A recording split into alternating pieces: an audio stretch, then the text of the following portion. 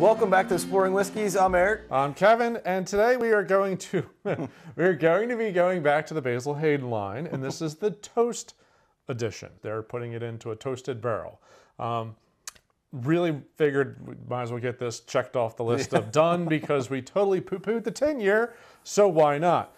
But have to say thanks to a member of our whiskey club, Greg Lorenzi, for providing the sample for the show. Yeah, don't have high hopes. Yeah, some of my friends that have had it, they kind of poo-pooed it like we poo-pooed the 10. Yeah. It's just hard because this one's 80 proof, Yeah. just like the 10. All of them are. Every Basil Hayden is 80 it's proof. just- Because they do a dark rye as well. Yeah. Apparently also 80 proof. I don't know why. The only, I will say, one of the interesting parts for this one is the mash bill. Yeah, brown rice. Yeah, so instead of the 27% rye that they normally include, they switched that out for brown rice as the second grain. So it's corn, rice, and malted barley. So that's kind of an interesting idea. And if you look down in the description, these bottles, we have a link to Glass Bottle Outlet. If you are looking to get a whole bunch of handshakes, they have really good deals. So, all right, let's see. There's a little more apparent. It's not much. I'm stretching. All right, I'll stretch a little. But there's a little more vanilla, I guess, is what's coming off. The toasting is coming out a little bit. There's a little bit of brown sugar, Yep. but let's see. Take a little sip so you can come back to it and see if Yeah, that's what I remember is the 10-year being really thin on the palate. So that's kind of the judgment area. more on the palate than the 10. Yeah, Still, it's still thin. yeah, it's kind of But there's- watery. Oddly, there's a little spice in there. I don't know why the brown rice is bringing in some spice there. That's kind of interesting. I guess that's the barreling. I'm not sure what's bringing that in there. But yeah, there's a little It's real sweet now. The Very- aftertaste is just sweet. very sweet and yeah, thin. It's pretty thin. It's really thin. I just don't get why Beam. So this is from Beam Suntory, Jim Beam, all that stuff, Booker's, all that. They market this as a premium bourbon. I mean, the regular bottle is 40-ish bucks. This is 50 bucks. The 10-year was like 60 bucks. The dark rye, I think, is 50-ish, like right in that middle too. But then you proof it down to 80. I just don't get what you're going for. I don't mind that. I'm enjoying the sweet aftertaste. You add a little more proof to this, it'd be a lot better. That's the a thing. lot better. Give me at least 90. 90, 94, 100 would be even better. Actually has a possibility of being pretty good. The 10-year was so muted down. watery. How much water they needed to add to bring it down to 80 proof, I guess. Yeah. This one, it's there. Like it could be a good whiskey. Just why are you making it 80 proof? All right. Yeah, it drinks so thin. I think the nose is actually nicer than the palate, and then the finish is nice.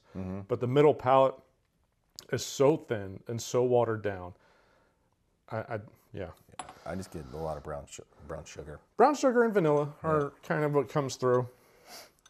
So add a few drops of water. Hopefully some oils pop out in here and do something magical. I'm not betting on that, but I'm just saying. Stranger things have happened, right? I feel like the nose is even more muted. Yeah, the nose disappeared. That's a shame. The toasting's not there, though. Like, there's a touch of an oak note, but... Oh, I got the oak note on the taste. Oh, good. Just drank just a little bit hotter. I mean, that's the whole point of doing a second barreling in a toasted barrel, is to bring in a little bit more of a toasted oak, sometimes like a charred marshmallow or a charred vanilla or something like that. There's a little bit more... Yeah, there's a little more spice that pops into that guy. Still sweet, still thin. Yep. So that's 2 out of the 4 that we've done of Basil Hayden. I know we've tasted regular Basil Hayden. I don't think I've ever done the dark rye. I've sampled it. It's from what I remember, it's not bad. Okay. But This is so yeah, they've got 4. They changed the bottle. with this one, and then the 10. 10. They have the same shape. They kept the dark rye and the normal Basil Hayden same. Okay. I think it has that paper, like, cape. Yeah. Right. Yeah. The paper cape and the bracelet. I don't know. I don't really know what else to say about this one. It's just it doesn't wow you. I think it's got potential if it was just the proof was in the 90s. Yeah. So if you're super sensitive to proof and you're just trying to dip a toe into whiskeys, maybe like it does have a couple flavors, and the proof shouldn't blow you out by any means, because it really doesn't. But I think that's a lot of money to buy for our palates. I full well know, $50, I can find a much better whiskey at a higher proof that I'm really going to enjoy all the complexity for $50 that you're not getting there. They're catering to that market that really enjoys the original Basil Hayden. Yeah. Which is something like, and it looks. But that was one, like, for years. That it looks a little kind nicer. of considered it a nicer bottle. Right, exactly. I don't know. It presents well, looks nice, but it just not for me.